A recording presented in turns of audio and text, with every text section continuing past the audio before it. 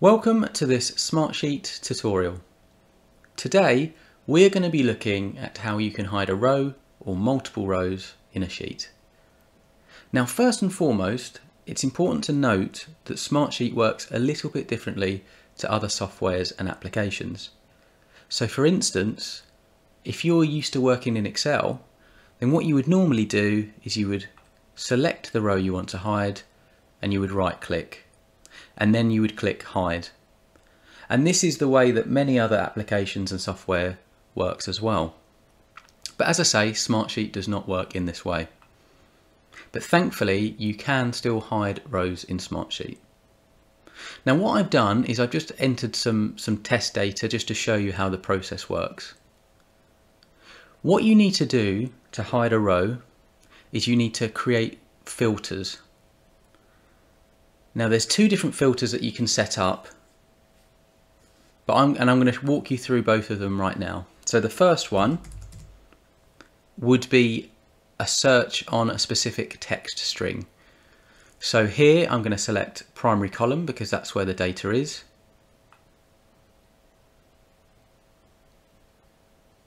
Then I would select does not contain. And I'm going to put hide because that's what I want to conceal. That's the row I want to hide. When I hit apply, you will see that it has hidden the row, and that is the expected result. So as you'll notice on the left hand side, number 2, which is the row that the data is in, has been hidden. It's still there, it hasn't been deleted. So in order to show the data again, you have to turn the filter off. So I've just clicked the filter button and clicked filter off. And to reapply, you would click hide.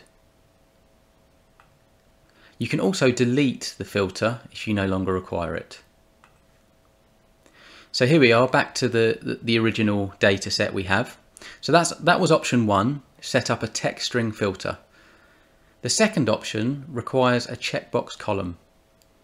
So what I've done here is I've created a new column. I've right clicked on the header column and I've changed the column properties. So originally a column is set up with text and number, but I've changed that to checkbox. And then I've also restricted to checkbox use only. When you hit OK, that would provide these checkboxes.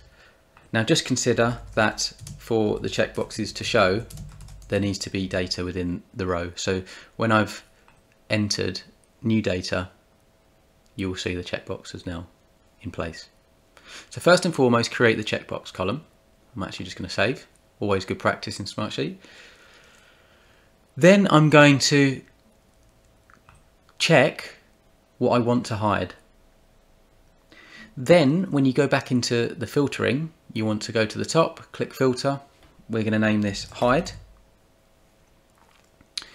We now need to select column 7.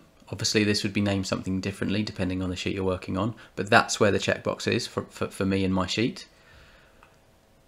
Then you want to click is unchecked because we only want to show the data that isn't checked. And then you'd hit apply. Now of course, if you wanted to hide multiple rows, you would just check more of the checkboxes. And that's all you need to do. So you've got two different ways and they both center around the filtering functionality. As I say, you can delete them, you can set up multiple filters to get the data to show what you need.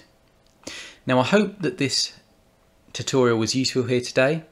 If you have any questions regarding the process, then please do drop a comment down below and be sure to hit the like button and to subscribe so that you are alerted of when I release new videos and Smartsheet training videos just like this. Now I hope you have a wonderful day.